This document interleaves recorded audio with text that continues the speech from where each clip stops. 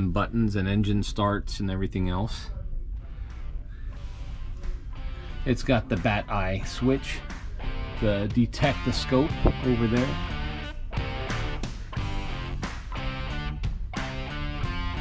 And you just got all kinds of buttons and lights and horns and stereo system. And custom windshield. Look at this windshield.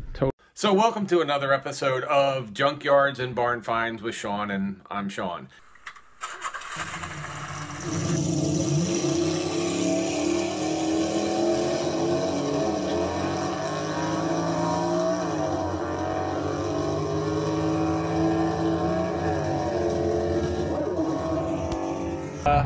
Ideal Classic Cars. It's a really cool place. You can come in and they have all kinds of collector cars, all kinds of TV show cars.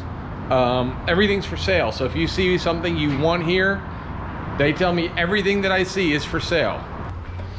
So when you walk in, you're greeted by the superheroes. Love the couches. So you have a Batman couch, the Monkey Mobile. This is the GTO from the Monkees. George Barris. So you got the Monkey Mobile here. George Barris inspired, or George Barris built.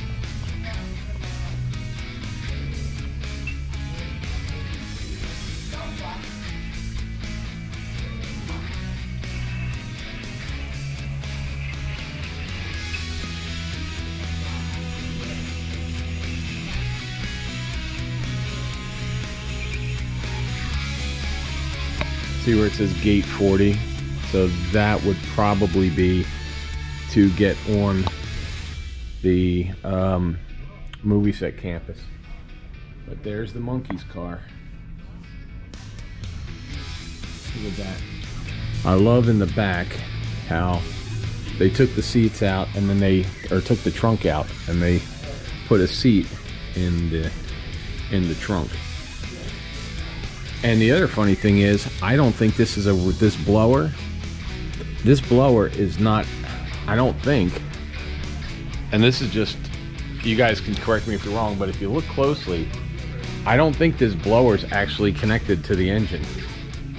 I think that's just like a big air cleaner, which would make sense, because if it was a big air cleaner, that car they could drive and it really wouldn't, it wouldn't be too big of a deal. You know, gas mileage would be dependable, a lot more dependable than having a 671 blower sticking on the hood. And you don't see any of the belts and stuff, so everything is hidden.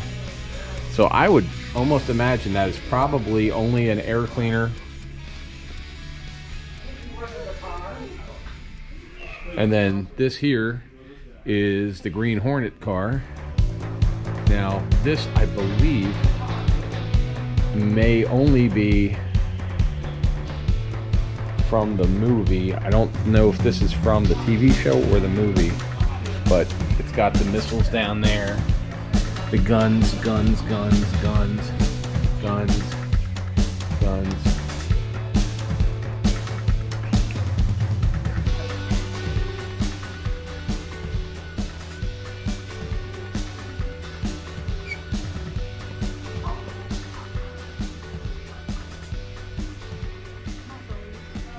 Now we have some props from Star Wars. I don't know if these are actual ones used in the movie or if they are actually props that they made. They look like movie props. So I don't know if these are actually from the movie set or not. An R2-D2 unit. Like I said, I don't know if they are from Universal Studios. I don't know if they're from the park or if they're actually from the movie. I don't know where the props came from. And then you got Herbie the love bug over here. So many of you guys don't know who Herbie is, but this is the love bug that came alive. And then you've got the Beverly Hills car. So or Beverly Hillbillies. That is the Beverly Hillbillies car.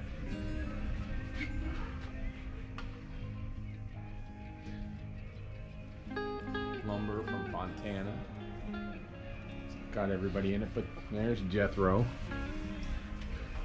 Don't know what engine it has in there. And then this is a life-size car.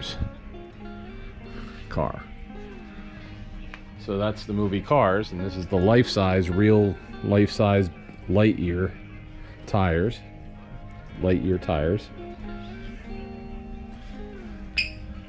Revolting.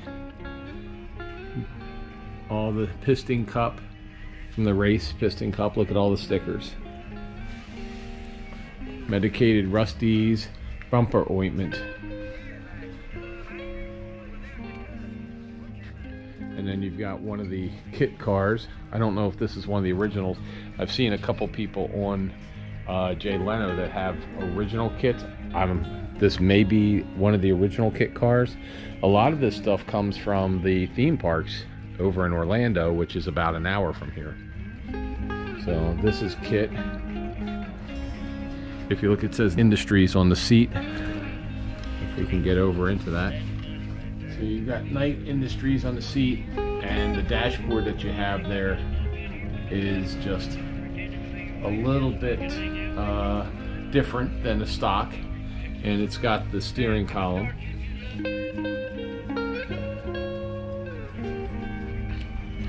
And then little tow truck. This is just a golf cart tow truck. It's obviously not the one tow truck. And then we've got one of the Jeeps from Jurassic Park right here.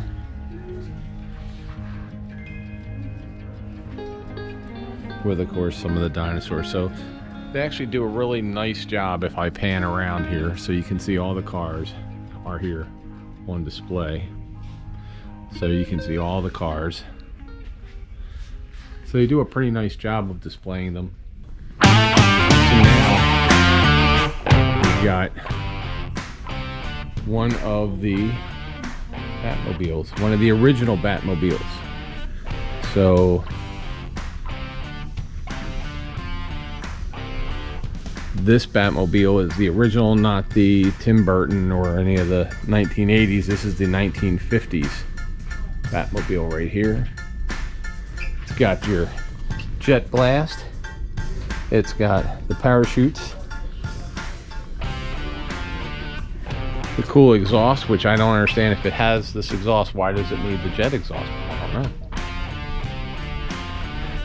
You got your bat ray projector, your anti-theft activator, the emergency bat turn lever. You've got your bat extinguisher.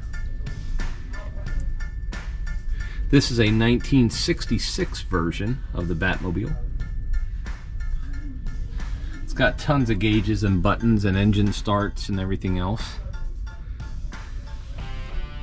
It's got the bat eye switch, the detect-a-scope over there.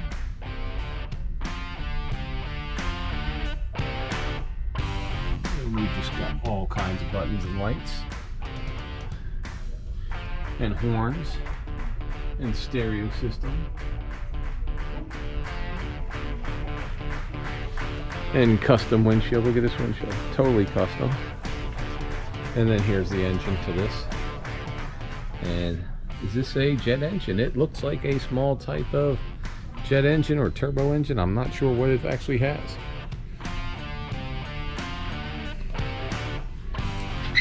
The wheels have the bat thing on.